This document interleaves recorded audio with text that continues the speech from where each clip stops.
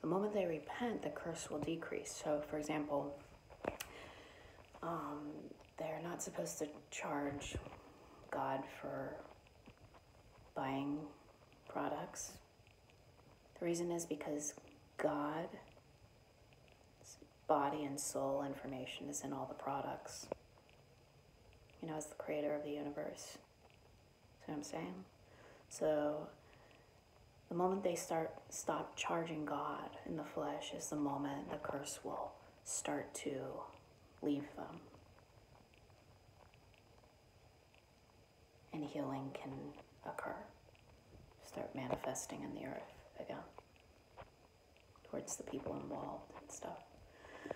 But because people have been so greedy and selfish and human trafficking God in the flesh, because God touched the money, and all that money is God's, and they have not given God that money. The moment they stop doing that, repenting, the moment they start repenting, is the moment healing starts to manifest instead of a curse.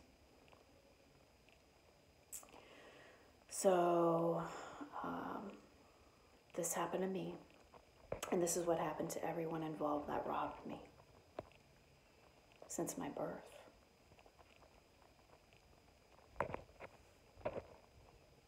Whenever people started helping me the way they're supposed to, they felt better for a reason. There's an automatic curse with everyone involved that wrongs me. No matter how much I pray for people not suffer a curse,